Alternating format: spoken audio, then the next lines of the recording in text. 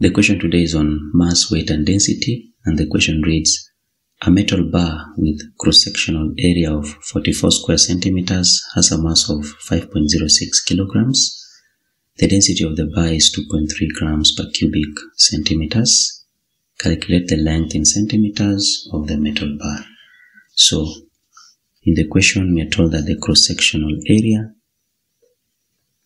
is 44 square centimeters and that the mass of the metal bar is 5.06 kilograms, and this expressed in grams is 5060 grams, that is multiplying by 1000.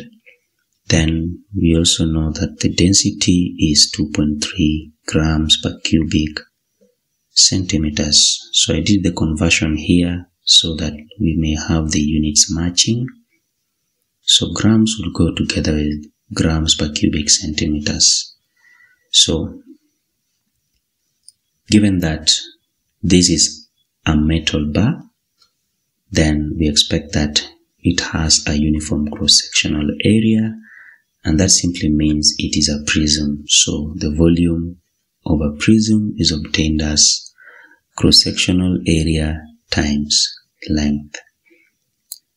And the cross-sectional area we already given us 44 by the length, which we need to find, and that is equated to the volume. So we have two things here to find. We need the length and we need the volume. So the first thing is to get the volume, and volume will simply obtain as mass over density, but the mass we already have as 5060 grams over the density, which is 2.3 grams per cubic centimeters.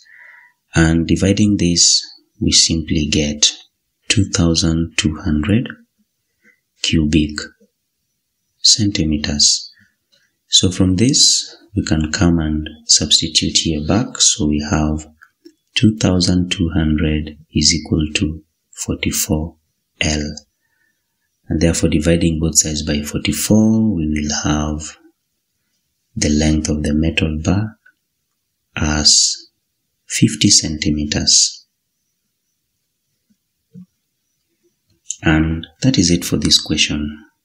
Thank you for watching. Hope to see you in the next video.